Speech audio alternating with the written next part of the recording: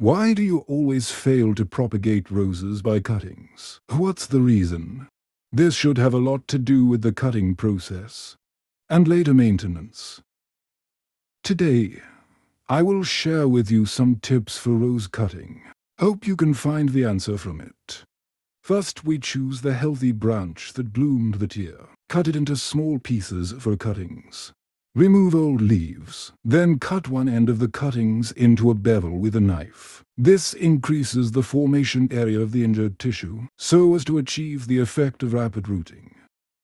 The best time to cut roses is in spring or autumn. Roses are thriving at this time, and the temperature is more suitable, conducive to the healthy growth of cuttings. Then we got an empty oil drum cut open. To make a cuttings container, fill empty oil drums with unclogged and breathable healthy soil. Then the cuttings are inserted into the container. You can smear the roots with aloe vera before cutting. Aloe vera is a natural rooting agent, can effectively stimulate root development. Friends who do not have aloe vera at home can also directly soak the roots with rooting powder mixed with water. The effect is the same.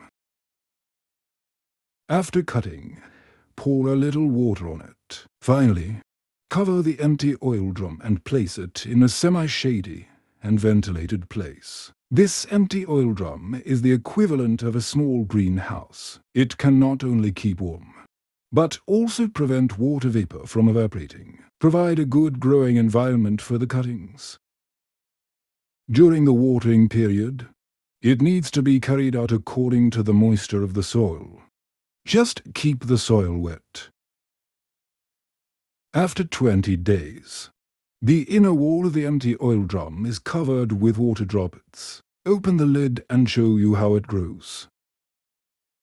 Most of the cuttings have sprouted, and one of them had a flower bud. Growth is still good, but not yet for transplanting.